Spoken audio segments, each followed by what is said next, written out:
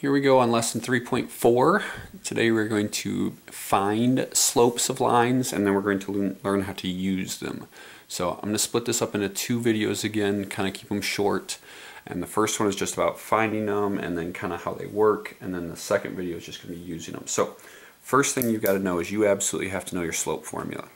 Now sometimes we say slope is rise over run.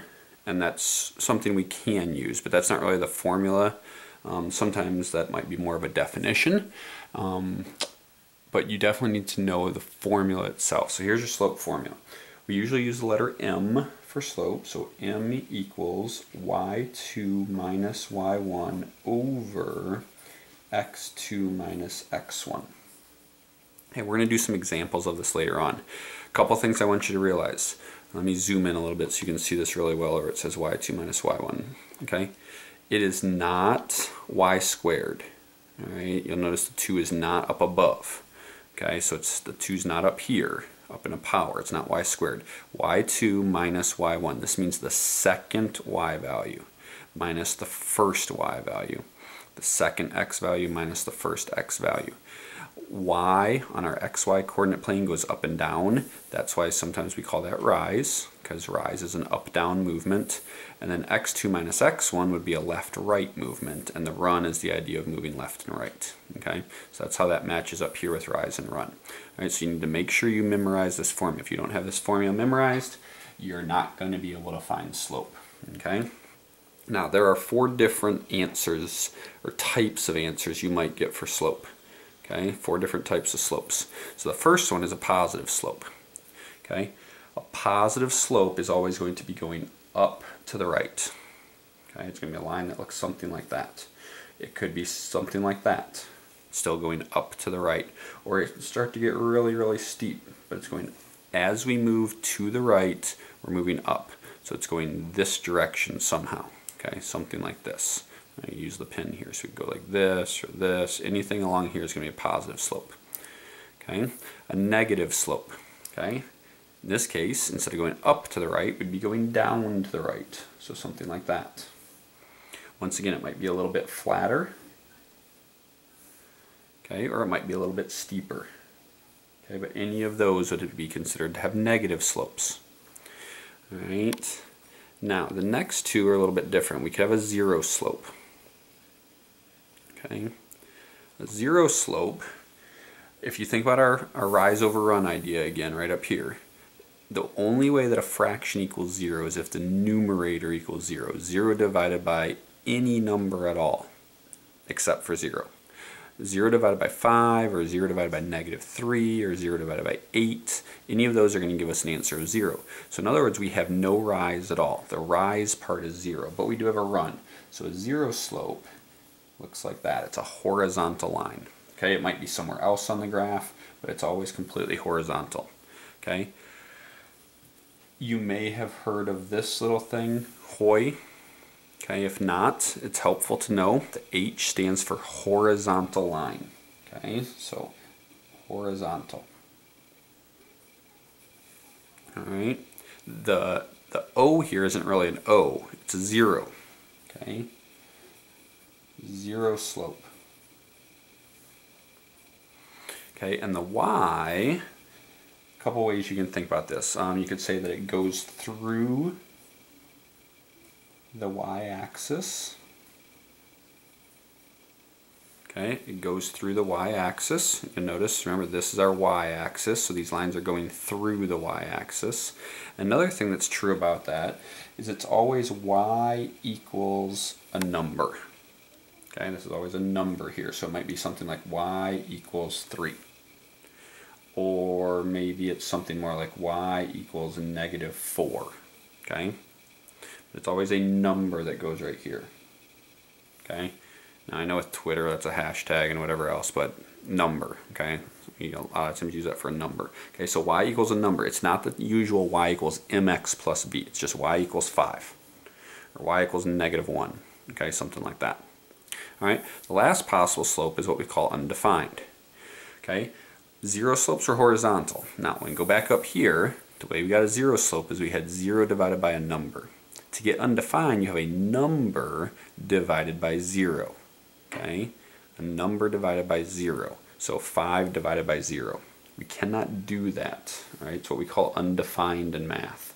Or it could be -7 divided by 0. Still undefined. Okay? So if 0 is in the denominator, the run is 0. That means there's no left-right movement at all. So if we're not going to move left and right at all, but we are going to move up and down, those lines look like this. Okay, they are vertical lines. Okay, this has another little kind of thing that you can use to help memorize this. And this one we can say VUX. Okay, so we have hoi, horizontal, 0 slope, goes through the y-axis, and it's always y equals a number. Vertical line, that's what the V stands for. It's a vertical line.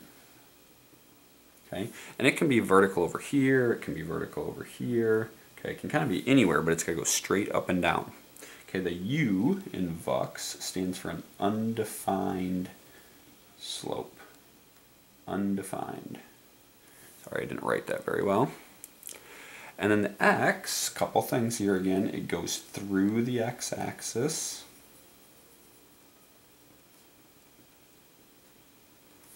Okay, it goes through the x-axis, and it's always x equals a number. Okay, it might be x equals 2, or x equals -7, or x equals 54, or x equals -1, or whatever. It could be x equals any number at all, but it's not in that y equals mx plus b form. Okay, so those are your 4 different kinds of slopes you might run into. So you can have a positive slope, a negative slope, a 0 slope, or an undefined slope.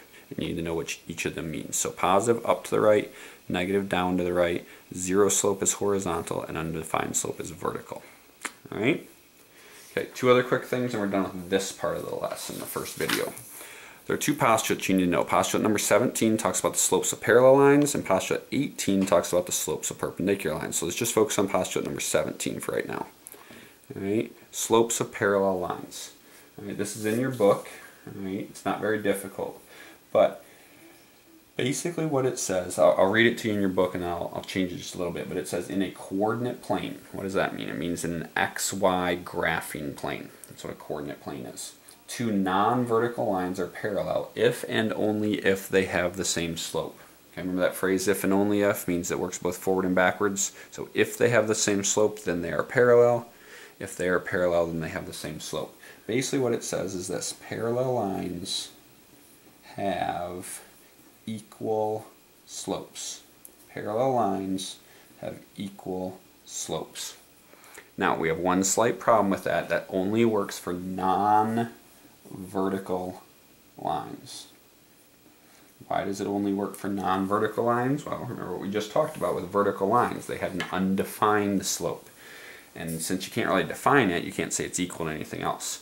So that's the first thing here, is parallel lines have equal slopes. Now, the second thing that's going on is vertical lines are always parallel to other vertical lines. All right? Vertical lines are parallel to other vertical lines. They do have the same slope, it's just undefined. Okay, but we don't really say undefined equals something else, so we just add this little extra note in here that says vertical lines are parallel to other vertical lines. Remember vertical lines, the VUX idea, x equals 5 would be parallel to x equals -3. X equals 1 would be parallel to x equals 11. Anything that says x equals a number is going to be parallel to anything else that says x equals a number. Okay, this is 2 stars. We use it somewhat frequently. It's definitely going to show up on a quiz test, and you're probably going to end up using it in algebra class again next year. Okay, let's talk postulate 18, slopes of perpendicular lines. Now, the book says it one way. I usually say it a different way. All right, I don't really care which method you use. I think the way I do it's a little bit easier. That's why I do it that way. But basically what's going on is, again, in a coordinate plane, so in an XY graphing plane, perpendicular lines